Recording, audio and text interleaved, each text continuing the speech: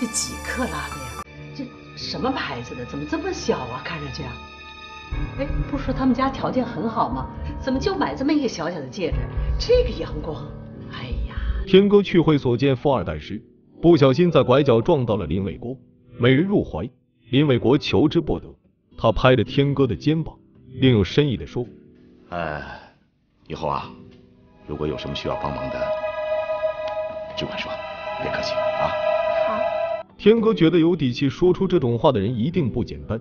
从好姐妹如烟那里一打听，原来给信入买跑车的那个土豪就是林伟国。天哥虽然震惊，但是他现在已经有崔浩跟阳光了，不能一口吃太多。崔浩出手阔绰，带他出入各种豪华酒店游玩，了解的越多就越知道崔浩的家底有多硬。但天哥担心崔浩对自己只是一时兴起，他在阳光跟崔浩之间左右为难。这天阳光找到父亲，提出要给天哥买车的想法。老两口一切都听儿子的，只要天哥能嫁过来，买什么都无所谓。天哥的母亲一直和他们住在同一个城市里，但天哥却对阳光一家谎称母亲住在农村。母亲拉着他的手，一直追问这钻戒值多少钱。什么牌子的？怎么这么小啊？看上去啊？哎，不是说他们家条件很好吗？怎么就买这么一个小小的戒指？这个阳光。母亲嫌弃钻戒太小，认为阳光并不是真心实意要娶天哥。看来天哥这拜金的属性大多是遗传的妈妈。在阳光精心为未来媳妇挑选爱车的时候，天哥跟着崔浩在异国的大海边谈情说爱。好玩吧？天哥刚下飞机，就在门口看到了阳光送他的新车，旁边姐妹们羡慕嫉妒恨的声音狠狠地填满了天哥的虚荣心。随后阳光带着这群姑娘们去饭店吃饭，饭桌上姑娘们起哄让俩人喝交杯酒，不料这一幕刚好被门外的崔浩看见。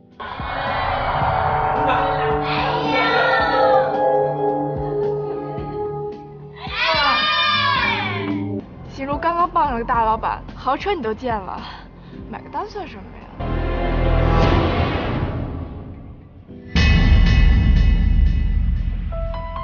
天哥脚踏两条船，如今他的船终于要翻了。跟未婚夫在饭店吃饭时，男朋友崔浩刚好从门前路过。这时天哥的衣服被酒水打湿，去卫生间换好衣服后，他突然瞥见崔浩的身影。天哥立即追上去确认，却并未见到崔浩的影子。他心神不宁地回到饭桌，这时的他已经没有精力应付阳光了。天哥装作身体不舒服，让阳光留下来陪姐妹们吃饭，然后他开车去找闺蜜如烟商量对策。你说那人会不会是崔浩？怎么总感觉不太对劲儿？是就是呗，又能怎么样？反正你跟他就是玩一玩的关系。如烟认为，与其怕被崔浩发现，不如先担心被阳光发现怎么办。阳光是真的一心一意对待天哥，但是纸包不住火。阳光跟空姐们吃完饭准备去结账，却被服务员告知已经有人替他结过账。阳光心里满腹疑问，到底是谁这么好心帮自己买单？天哥为什么这么反常的离开了呢？他越想越觉得不对，直接把天哥叫出来想问个清楚。我问过服务台了，是一个男的。这个人到底是谁？为什么要替我买单？你和这个人到底什么关系？天哥眼看骑驴找马的事情要败露，赶紧把好姐妹给卖了。当时又不是我一个，伊可、心如这么多大美女，说不定是哪个的爱慕者就把单给买了。心如刚刚傍上个大老板，豪车你都见了，买个单算什么呀？是我不好，我自己想太多了，但是我是真的太在乎。就这样，阳光又被哄好了，天哥终于松了口气。这时他又看到了河对面的崔浩。叫我来就是向你的朋友炫耀的吗？天哥的真面目被富二代崔浩发现，一只船翻了，天哥只好先稳住另一只船。他对阳光说，希望婚前能给自己多留一些自由的空间。订婚以前，女人是燕子，想飞多高就飞多高；订了婚就是鸽子，想飞却飞不远；结了婚就是鸭子，想飞也飞不起来了。你能答应我，让我像只鸽子一样能飞，最终还会飞回你身边？阳光对天哥百依百顺，他答应一切都听天哥的。那男人又是怎样的？亏你敢问，这男人嘛，订婚以前就是孙子，对你是千依百顺；订了婚就是儿子，学会顶嘴；结了婚就是老子，发号施令。终于哄好了阳光，天哥现在要去解决崔浩的事情了。两人约在会所见面，一推开门，天哥就看到崔浩左拥右抱，好不快活。行了，崔浩，玩得够尽兴的。崔浩为了找回被天哥戴绿帽的自尊，带着几个朋友羞辱天哥，让天哥陪着他们喝酒。天哥恼羞成怒，吹了一瓶之后离开了包间。崔浩赶紧追了出来。你向你的朋友炫耀够了吗？还是你想告诉我，跟你认识的那些女孩并没有区别，可以任由你招之即来挥之即去？天哥以退为进，把自己说成是一个不敢跟富二代谈恋爱的单纯女孩，害怕被甩，但是又舍不得跟崔浩分手，所以跟其他男人在一起。那我们呢？我们算什么？这个我说了不算，而是你。天哥捧着崔浩的脸，一番真情告白，就差把心挖出来了。崔浩心一软，又跟天哥重归于好了。之后母亲带着天哥去商场挑首饰，他一直嫌弃天哥的婚戒太小，叮嘱天哥结婚时一定要换个大的，这样才气派。赶明你结婚的时候必须给我买这个大的。好，都听您的，买个大的。两人正跳着，天哥突然看到了身后的崔浩，他拉着崔浩跟母亲认识。天哥的妈妈笑得满脸都是褶子，在他眼里崔浩就是一个行走的 ATM 机。他拿着崔浩买的翡翠镯子，左看右看，爱不释手，就差在脸上写下买给我这3个字了。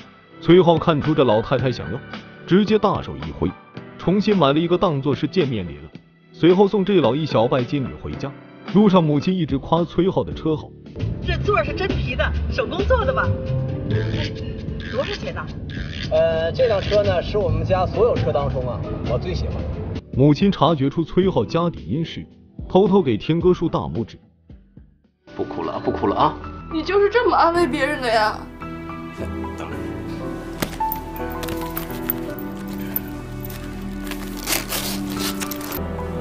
密码是我手机号后留的。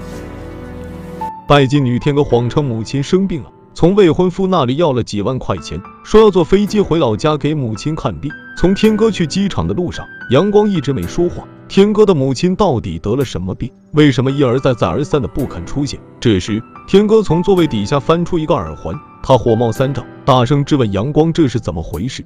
这是高原的。高原是谁？他什么时候坐的你的车？你们什么关系？本来只是接了个醉酒的同学，被天哥这么一问，没事也变得有事。阳光紧张的差点解释不清楚。天哥趁此警告阳光，不许欺骗自己和别的女孩交往。并不是我不想让你和其他女孩交往，就像你从不干涉我跟其他男孩交往一样。可是我生气的是你不告诉我，你连这点信任都没有。到机场之后，天哥刚从阳光车上下来，转脸就打了一辆车去找富二代崔浩。崔浩，我小姨病了，她是我妈唯一的一个亲妹妹，这么多年都是他们一家人在照顾我和我妈。崔浩心疼的给他擦根本不存在的眼泪，天哥心里直翻白眼。你就是这么安慰别人的呀？我哪会什么安慰人呢？你看看你，等着。崔浩这才明白过来，从包里拿出一张银行卡，让天哥随便刷。天哥装作一副视金钱为粪土的样子，直接把卡扔到桌子上。我只是想找一个我最亲近的人倾诉而已，我不需要你的钱。看你这话说的，那钱多了还怕烫手啊？再说了，你那小姨看病不得花钱吗？崔浩男友力十足，哄着他赶紧把钱拿了。天哥又装作一副懂事体贴的样子。既然这样，我也没办法改变你的心意。谢谢你啊。这就对了。报了媒一会后，天哥借口要回家给小姨看病想溜，崔浩想也没想就要陪着。天哥立刻把他按下。你去干嘛呀？你要拿钱去砸他呀？我砸什么砸呀？我不是不放心你吗？哎呀，你就别添乱了，已经够乱的了。在这乖乖等我回来啊！浅浅的亲了崔浩一口后，天哥就溜了。两个男人就这样被他蒙在鼓里。他好我就应该嫁给他吗？有句话说得好，男怕入错行，女怕嫁错郎。我就不能多一些自己的选择吗？我跟你们说不通。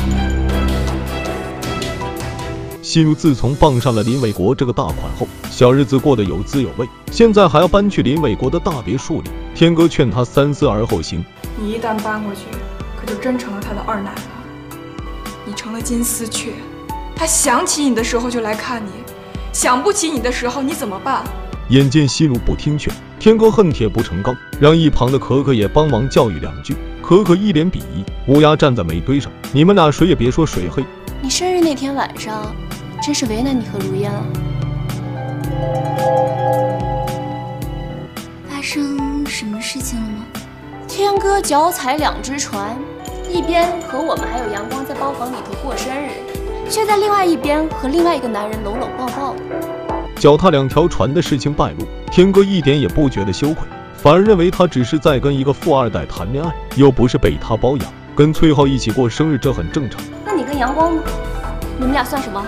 男怕入错行，女怕嫁错郎。我就不能多一些自己的选择吗？俩姐妹被他的三观震碎，纷纷劝他不要三心二意，失去阳光你会后悔的。天哥一意孤行，认为自己要趁着年轻多为自己做选择。天哥扭头就走了，但冷静之后又害怕可可会把自己的秘密说出去，于是一大早便过来讨好可可。可可答应不会插手天哥的事，但还是劝他好自为之。我不会和他说的，因为你是我朋友。但如果再给我一次机会的话，我告诉你，我会选择阳光，而不是你。可可高高在上的态度彻底激怒了天哥，但满腔怒火却也无处发泄。现在的当务之急是要处理好阳光，因为天哥撒谎说母亲生病了，阳光便提出要去老家探病。天哥赶紧帮母亲买了机票，并拿出阳光的照片，交代母亲一定小心行事，不要穿帮。就这样，母亲匆匆和阳光他们搭乘同一班飞机赶往老家。下了飞机之后，为了让母亲比自己先到，天哥在出租车上一个劲的嚷着自己晕车不舒服，让司机开慢一点。哎呦，宝贝儿，你怎么回来了？阿姨你好，快坐，快坐，快坐啊！好嘞，我给你们倒水啊。哎呦，忘烧了。阳光陪着天哥回他老家探望生病的母亲，却不知道一切都是谎言。天哥的母亲其实一直和他住在同一个城市里，所谓的生病也只是为了拖延婚期而已。听闻阳光要来探病，母亲这才回的老家。阳光一进来就闻到一股子霉味，这房子根不像是住人的样子。这房子怎么像很久没住人一样？天哥尴尬的笑了笑，说母亲身体不舒服，想收拾也没这个精力。随后母亲捂着胸口，孱弱的从房间里走出来，寒暄几句之后便要给阳光倒水。哎呦，忘烧了。对不起，阿姨不用了。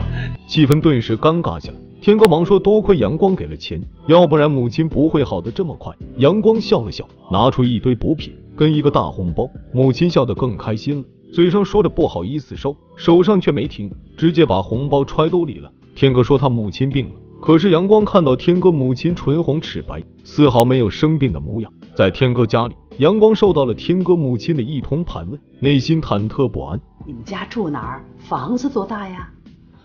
听着天哥母女哈哈大笑的声音，望着窄小破旧的小房间，阳光内心非常复杂，他甚至内心开始感到一种焦灼和烦躁。另一边，阳光的父母还在想儿子怎么不打电话报个平安，想着这次过去，丈母娘肯定会请儿子下馆子吃大餐。殊不知阳光连口水都没喝上，这老太婆饭也不做了，直接叫的外卖，连阳光睡觉的床都没好好收拾。简陋的房间，天哥妈妈冷漠的态度让阳光不由得陷入困惑之中，心想天哥妈妈是不是不赞同这门亲事。在阳光的请求之下，天哥的母亲终于同意要来阳光家里商量他们俩的婚事。阳光以为这是一个好的开始，没想到这才是厄运的开始。